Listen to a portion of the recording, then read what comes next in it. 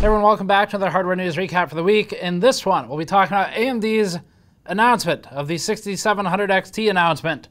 That's what it was announced. The announcement was announced. This is commonly what happens. We'll also be talking about the Taiwan literal drought affecting the semiconductor drought, going through some new server technology and offerings from Gigabyte and Toshiba. We'll be talking about some semiconductor engineering advancements from a process technology standpoint as well, so some wider industry news. And separately, and this is an important one, about the hardware unboxed, we'll call it Shadowban, involving YouTube, and more on that in this video especially. That's an important story. Before that, this video is brought to you by Corsair and their 5000D airflow. The Corsair 5000D airflow is an ATX tower with high material build quality and a focus on cooling performance, with attention paid to small details. The case has a unique look with deeply indented cooling pathways on the sides of the front and top panels, and has carefully matched colors across the case, available in both white and black. Learn more at the link in the description below. So first up, a quick positive update for the community. There's a lot of bad news in general lately, not just in tech, but also in tech. And so we wanted to open on a positive note here. So any of you who've been watching us for a while now know that we work with a couple different organizations every year. For example, Eden Reforestation Project, and we worked with Adelaide Koala and Wildlife Hospital last year during the bushfires to help raise money for their efforts. And also Cat Angels. And Cat Angels reached out to us recently to just offer a huge thank you for the support from our community over the last year, from you all, when we started doing some charity eBay sales for them, where we would sell cool, unique things like autographed, unpopulated PCBs from Kingpin, for example. Listed some of those on eBay, and did 100% of the proceeds from that going to benefit Cat Angels. We did a couple other things for them too, and we actually first started working with them in 2019 in December, when we built them a cat-themed PC, and that was using one of those cases that's behind me over there. So Cat Angels is a local no-kill cat shelter. I've personally visited it a couple times, and we took a lot of footage there previously. We think they do great work, and they're entirely volunteer-driven, really lean budget, and all of it goes towards the cause. So we're happy to support them. But the reason I'm bringing this up is because they sent me an email basically asking us to share it with you all, and we haven't even done any specific charity drives or events for them recently. They just, I guess, have seen a latent impact, a latent positive impact to their operations from the community and from you all. So let me share that with you. First of all, they sent us some photos. We'll put those on the screen. Those are very important. And Cat Angels emailed us and said that the impact from the support of the PC hardware community for them specifically is disproportionately large, just because of how the operation is so small and focused on doing only the cause. They emailed us to say that actually some of our viewers have visited to adopt cats and kittens, which is awesome, and that they've received donations from all over the world since we started working with them for our cat-themed PC build that we did for the shelter in 2019. So Cat Angels is telling us that they always know when the donations are from our community, because they're not just local, they're from all over the place.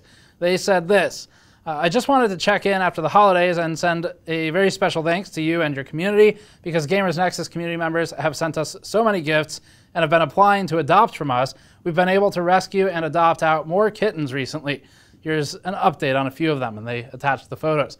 We're incredibly grateful for your support. Even your smallest mentions garner a huge impact on Cat Angels. And we'll go ahead and put the rest of the email up on the screen too, with the message from them in case you want to pause and read it.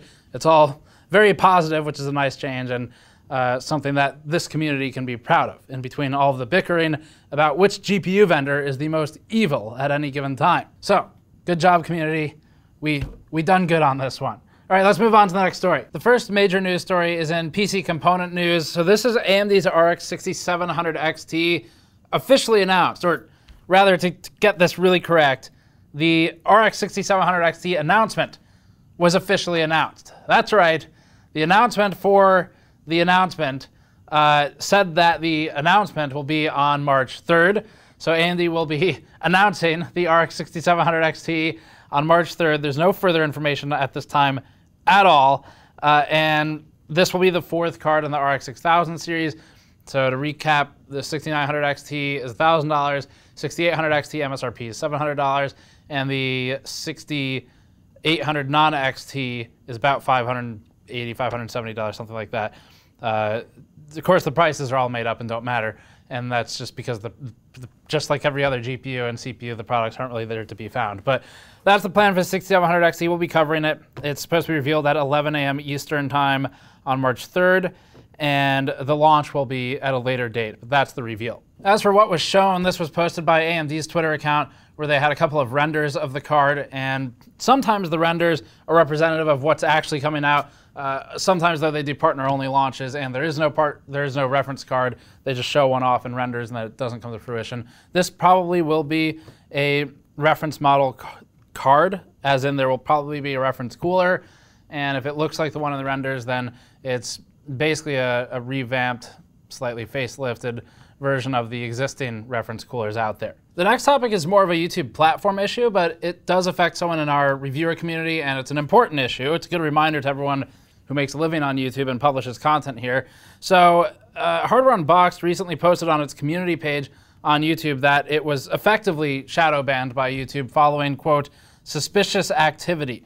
And that suspicious activity could either be YouTube's new stash detection algorithm or a mistake, like a false positive, or it could actually be suspicious, but they didn't, Hardware Unboxed team didn't see anything that jumped out at them. So the Hardware Unboxed YouTube community page has full details on this, and you can read that. We'll put it up on the screen briefly if you want to get fully up to date. But we spoke with Steve and Tim from the team, and we're also in contact with our own YouTube rep. Not sure how helpful that's going to be, but trying to give them as many points of contact as they can get to get this resolved quickly. So put them in touch with our rep. They're in touch with some people from YouTube. And since Hardware Unboxed is limited on its ability to reach its own audience right now, because of the nature of the issue, which we'll go over in a second, we wanted to bring some light to this problem and try to reach some of their audience on their behalf. So if you're not aware what's going on, Hub's videos at the time of filming, hopefully this is resolved by the time it goes live, but we'll see. At the time of filming this video, their videos are not visible in the YouTube search results page. If you search Hardware Unboxed, you'll see the newest video is about 2 months old, December of 2020, and also not visible via notifications. It doesn't look like they're going out. And then recommended, it doesn't seem like they're appearing in either. That leaves basically one avenue, and that's going to be through, or two avenues, through embeds externally, or through just going to their channel directly. Now, this also happened right when Steve from Hardware Unboxed was trying to take a couple-week vacation, so definitely really feel for him right now. That's an extremely stressful time to have this happen, and I'm sure he's ever appreciative of YouTube's handling of it. But bad timing. They, as I understand it, were planning to come back to the RTX 3060 review at a later date anyway because of that vacation, but with the way it all happened, the channel is currently holding its videos from what they were saying, because there's not really much point in publishing them right now because it's going to go out to an extremely limited audience that basically directly seeks out those videos on their page, not even just through search results, because they don't show up there, at least not right now. Either way, he's going to need another vacation right after this one ends. Hub said that this is a YouTube protection mechanism to try and protect the channel from, quote, suspicious activity. Hub has noted that it has confidence in its account security, it's taken extra measures to ensure that it's secure, and it's asked YouTube for specifics on what the words suspicious activity actually mean so that Hub can investigate it further. But YouTube has thus far been slow and unhelpful in its correspondence from what we've seen. We've seen some lunatics on Reddit as well jump into some really crazy conspiracy theories about NVIDIA and AMD. Of course they're behind it. They're behind everything. So just to be clear, this is almost certainly a matter of one of YouTube's many automated systems doing something incorrectly, misreading a situation. It is not like Jensen Huang sent out an email to the YouTube C-suite and asked them to shadow ban Hardware Unboxed. If that happened, super impressive, and I hope Steve and Tim from Hardware Unboxed print that and put it on their wall somewhere. But that's not what happened. So it's very likely that this is a mechanism that's in place where if it sees some sort of suspicious login, so there's two people in different locations logging in, if there's a VPN involved, something like that might trigger this. And the idea is that it starts to restrict the amount of damage that can be done to the channel by an unauthorized agent accessing the channel. So that's a good idea. But the problem is not protecting the channel from what could be unauthorized access. The problem is, as ever, YouTube gives extremely limited resources to try and resolve these types of issues. And believe it or not, a lot of us don't really have a good YouTube contact. At Linus's size, you get a good contact, but for the most part, we're going through support ticket systems just like you might if you're RMA in a dead product.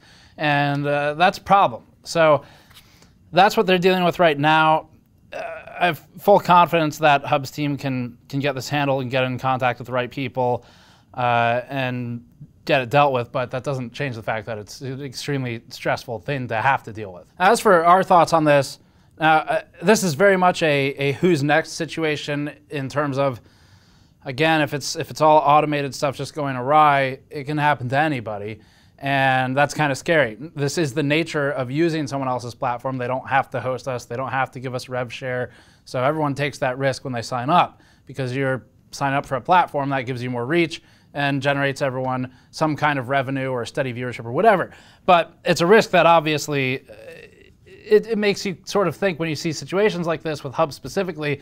It certainly made me think, maybe I really need to sit down and plan out that website redesign I've been wanting to do and get a good rebuilt modern website up so that we have a good backup, not the one that's sort of band-aided in place right now, and so that you have ways to deal with stuff like this. As for what Hub's doing right now, so they said they're holding publication of videos temporarily until it's fully resolved. Hopefully it's resolved when this news video goes up. Hub said that its channel performance predictably has fallen off a cliff because of this. They tweeted out a sort of a preview of the viewership, just tanking immediately because they stopped showing up in search results. Really important place to show up. And they're working on it. We're trying to help them to the extent we can, but I've got like one contact at YouTube, and that's kind of it. So we can always call on the big guns and get Linus if there's no resolution anytime soon.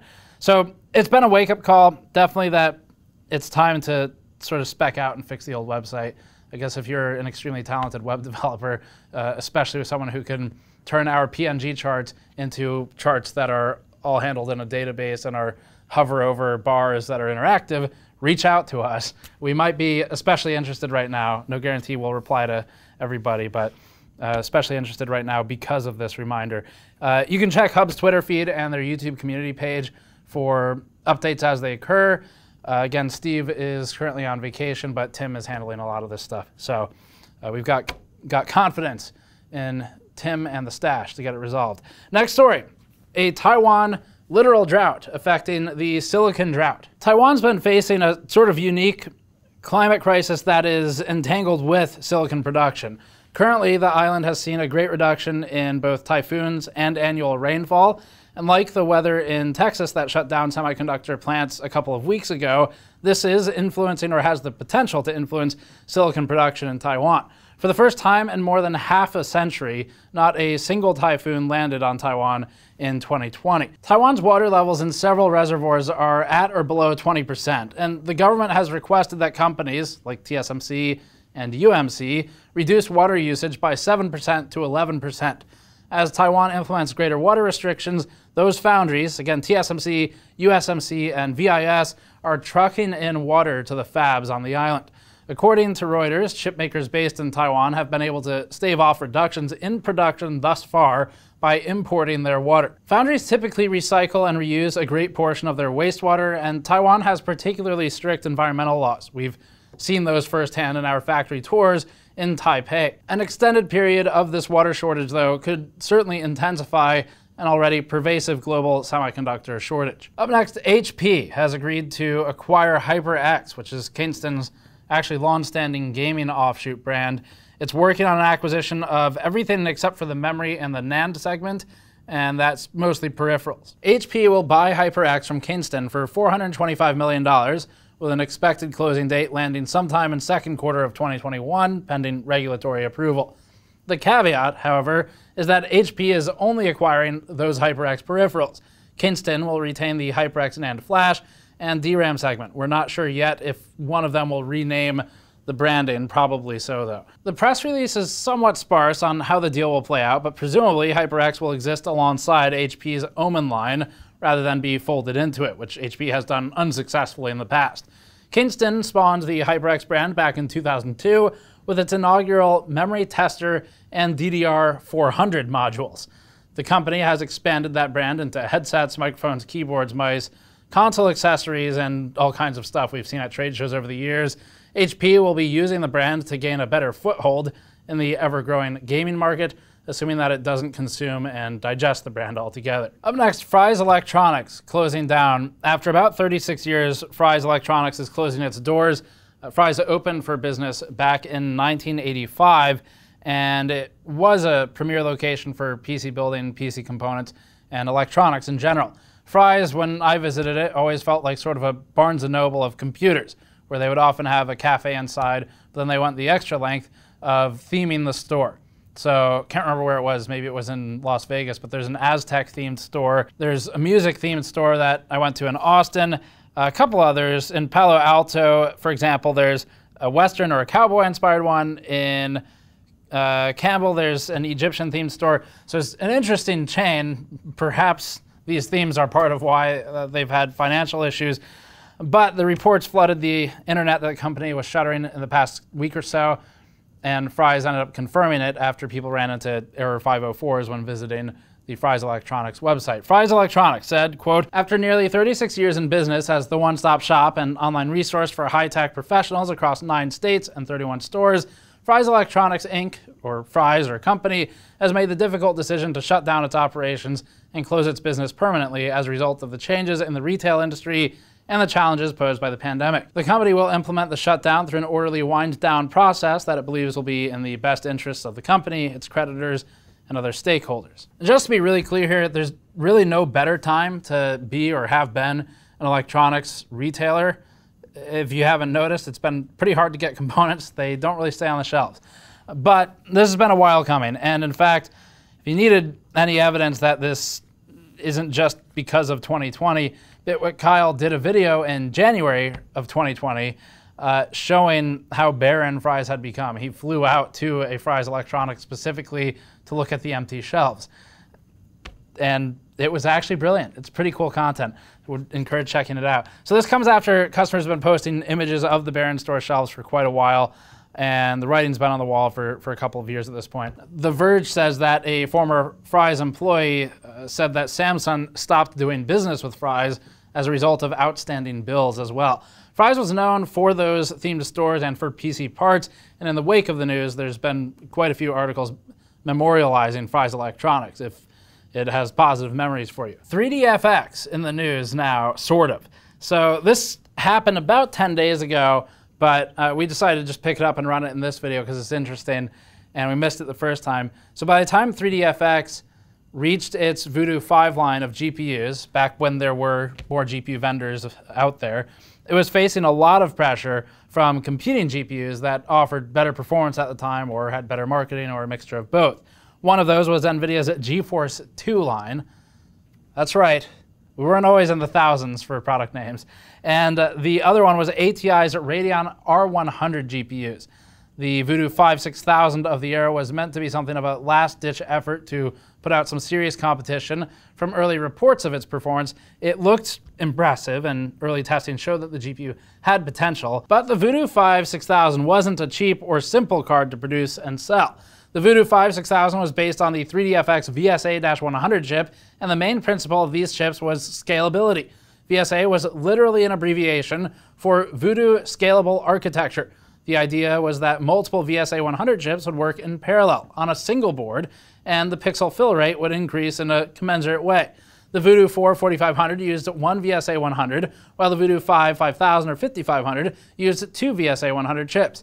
The Voodoo 5-6000 would eventually use 4 VSA-100 chips. Packing 4 separate dies onto a single board meant that the PCB for the Voodoo 5-6000 was very complicated for the year 2000. The card itself also far exceeded what an AGP slot could power, so the cards required a separate and supplemental power connector, branded as the Voodoo Volts, and all of this is to say that due to prohibitive costs coupled with 3DFX's already existing financial woes, the Voodoo 5-6000 never made it to market. 3DFX produced around 1,000 units and was working on pre-production sampling, and they're increasingly hard and expensive to find. However, a modder and enthusiast has reverse-engineered the Voodoo 5 6000 and produced a rather faithful recreation of the GPU. And we'll show their forum thread with their work log on the screen if you'd like to visit it and give them kudos. The Reincarnated Voodoo 5 6000 features 4 VSA 100 chips, which can still be bought today actually for around 20 bucks online. The reimagined Voodoo 5 6000 also uses 16 8MB SD RAM modules for a total of 128 megabytes of video memory, or 32 megabytes per VSA 100. Per the original spec. The modified V5 6000 does offer a few more modern features though, such as a custom black PCB and 4-pin Molex power on the board itself, so no external power supply or Voodoo volts is needed. In the last couple of news videos, there's been this topic of silicon manufacturing independence, as countries have come to realize and embrace how important this is to the future. And much like in the US and China over the last couple of weeks or months we've been talking about this, Europe and the EU is now looking into establishing its own certain amount of sovereignty as it relates to semiconductor and silicon manufacturing. So like other parts of the world, Europe currently relies heavily on Taiwan for a lot of its silicon and supply of chips that it uses for enterprises like 5G and automotive, the latter of which was heavily influenced in the last couple of months. And according to reports by Bloomberg and other outlets, the European Union is mulling the idea of building semiconductor manufacturing facilities in Europe at this point, and the project would involve TSMC and Samsung. By bringing more domestic production online and building out local supply chains, Europe could wean itself off of the US or Asia for supply, as well as drastically increase its contribution to the global supply of chips and semiconductors. Currently, Europe accounts for less than 10% of global chip production. That does include Global Foundries, which has had fabs in Germany for a long time, but it hopes to eventually produce at least 20% of the world's semiconductors. Currently, the EU is investigating avenues in which it could produce chips built between 10 nanometers and 3 nanometers, and possibly down to 2 nanometers. This comes as the world is grappling with global chip shortages, and that ripple effect has extended to the automotive industry, heavily based in Europe. And as Bloomberg reports, Volkswagen recently lost tens of thousands of vehicles that were in production due to chip supply constraints, or in the very least, they hit slowdowns that affected production. The next story is an interesting report from Semiconductor Engineering, which explores interconnect and packaging technology, and is specifically looking at how interconnects are becoming a significant limiter on transistor scaling and on process technology. So the report outlines how problems with interconnects began at 20 nanometers and continued at 16 and 14 nanometer process nodes for advanced chips. The problem lies within the copper used for interconnects, according to Semiconductor Engineering. As transistors shrink, the copper vias that serve as interconnects also have to shrink, and as copper gets smaller, the amount of current that can get pushed through it gets smaller as the resistance increases. According to the report, manufacturers have succeeded in scaling interconnects to 7 nanometers and even 5 nanometers, but it's becoming exponentially more challenging with each node migration. Quote, with successive generations, these local interconnects have become both narrower and closer together to the point where the incumbent copper interconnects are facing significant challenges to further scaling. For example, further decreases to the line width or height would dramatically increase the electrical resistance of the line, as stated by the Director of University Engagements at Lam Research. Currently, the copper dual damascene process is the standard for chip makers, and it seems the technology will get chip makers down to 3 nanometers. However, for 2 nanometers and beyond, the new interconnect technology and process will be needed to maintain transistor scaling. Semiconductor Engineering lists a few of the most promising methods currently in R&D. They say that one of them is hybrid metallization or prefill, another is semi-damascene, and another is supervias, which they say is a graphene interconnect alongside other technologies. And all these are in R&D as the industry continues to look for a replacement metal for copper, says Semiconductor Engineering. All these methods come with their own assortment of challenges, and chip makers will look for preservation of the life of copper dual damascene for as long as possible. Additionally, advanced packaging techniques are actively being explored to help continue pushing the development of advanced chips. Finally, in other news, we have 2 stories. One is about storage technology, hard drives. Another one is about Gigabyte's servers. Starting with Gigabyte, the company announced its new G26200 2U server rack. The most notable aspect of this is that it's among the first servers to incorporate NVIDIA's HGX A100 GPU, and the server can be configured with up to 4 of them. Elsewhere, the G26200 uses 2 AMD EPYC 7002 series CPUs and can be outfitted with up to 4 terabytes of DDR4 3200 MHz via the 16 DIMMs. Gigabyte states that the 26200 is aimed at HPC, AI, and data analytics. Gigabyte didn't disclose pricing or availability, and it's one of those request quote pages, which are always scary. Moving on, Toshiba announced its first hard drive that makes use of energy-assisted magnetic recording. Specifically, Toshiba is using flux control microwave-assisted magnetic recording, or FCMAMR.